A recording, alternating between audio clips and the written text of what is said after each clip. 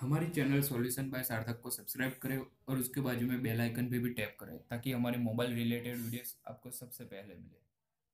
Hello दोस्तों, मैं हूं सार्थक एंड आप देख रहे हैं सॉल्यूशन बाय सार्थक। तो दोस्तों, जियो ने जो है वो कल रात को ही अपने जो नए न्यू ईयर ऑफर के लिए जो कुछ ऑफर है वो लॉन्च कर दिए है।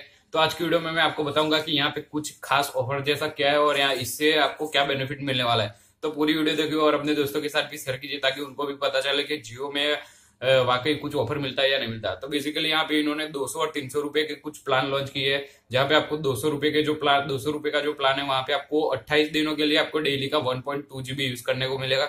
और यहाँ पे जो 300 रुपए वाला प्लान है 299 का, वहां पे आपको जो है वो डेली 2 GB मिलेगा 28 दिनों के लिए। मतलब जो दो नए प्लान आए वो 28 दिनों के लिए ही है, एक 200 रुपए वाला और एक 300 रुपए वाला। तो यहाँ पे मैं बता दूं कि यहाँ पे ये लोग बोल रहे हैं कि हल्ला मचा रहे हैं कि new year offer new year offer, लेकिन यहाँ पे इन्होंने कुछ न्यू ईयर ऑफर जैसा किया नहीं है। यहाँ पे जो बड़े बड़े प्लान थे 500 और 600 रुपए के, उसका सिर्फ छोटा हिस्सा करके यहाँ पे हमको दिया है ताकि कुछ लोग अगर 500-600 रुपए का नया करवा पाए तो वो लोग सिर्फ एक महीने के लिए करवा पाए। तो यहाँ पे कुछ भी ऑफर जैसा नहीं है, यहाँ पे सिर्फ प्राइस कम की गई है ताकि लोगों को लगे कि हाँ यार कुछ कम हुआ है, लेकिन यहाँ पे सिर्फ प्राइस कम की है। इसके सामने जो वैलिडिटी और जो बेनिफिट है वो भी कम हुआ है। और मैं तो कहता हूँ कि जियो को जो है वो ऐसे फालतू ऑफर लॉन्च करने से पहले उसकी जो सर्विस है वो इम्प्रूव करनी चाहिए, क्योंकि जियो की सर्विस भी अब पहले जैसी नहीं रही है।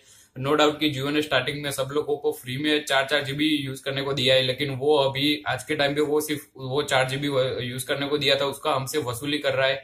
क्योंकि यहाँ पे जो है वो 4G स्पीड मिल ही नहीं रही है, यहाँ पे जो है वो सिर्फ 3G स्पीड ही वो हमको दे रहा है और उल्लू बना रहा है। क्योंकि यहाँ पे अब मैं जो है वो अहमदाबाद में रह रहा हूँ, तो यहाँ पे जो है वो 4G स्पीड तो छोड़ा, आपको 3G स्पीड ही मिलती है और वो भी सुबह तक ही, मतलब कि दोपहर को 4-5 बजे तक ही मिल पाती है। और शाम को तो आप देखो तो 2G स्पीड के बराबर स्पीड मिलती है। और जियो को जो है वो ऐसे फालतू ऑफर लॉन्च करने की जगह उसको अपने जो टावर है उसकी कैपेसिटी, उसकी जो टेक्नोलॉजी है उसको अपग्रेड करने की जरूरत है ताकि सबको 4G स्पीड मिल पाए। तो बस दोस्तों, आखिर में यही बताना था। मेरे भी कोई जियो से दुश्मनी नहीं है, लेकिन ये लोग सर्विस इतनी वाहियत बेकार सी देते हैं कि ये ऐसा मुझे बोलना पड़ा।